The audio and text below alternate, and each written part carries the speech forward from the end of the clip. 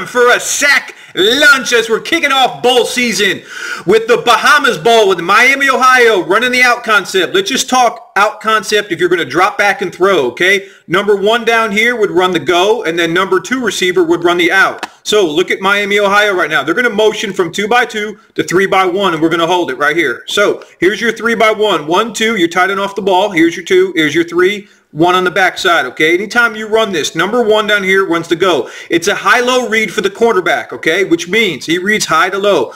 The receiver who runs the go, you're reading the corner the entire time. That's what the quarterback is looking at. If this corner drops, then you throw the out route because there's no one else here underneath. If this corner was to sit or come up, then you throw the go right behind him, okay? That would be the drop back to run the out concept. The issue is it's a tough throw to throw from the boundary over here all the way over to the field, okay? So it's a more difficult throw. It's a wide throw, okay? So what you do is you make it look just like your run, and now you're looking at an unblocked defender in the box. So it's still an out concept, but you're going to run it off a play action now. This is going to help your quarterback because instead of him throwing it here in the hash, he's going to be throwing it here on the bootleg, on the run, all the way over here, okay? He's going to gain several yards, easier throw for him. So let's take a look at the box. 3-3 stacks, 3 down linemen, 3 linebackers, and you got 5 DBs. Here's your 4. There's your 5th right here, okay? So 6 in the box, and you got 5 offensive linemen in the tight end. That's 6 on 6. The issue is you don't have anyone to block him right now. So play action, he's already tight to the box, get him even tighter,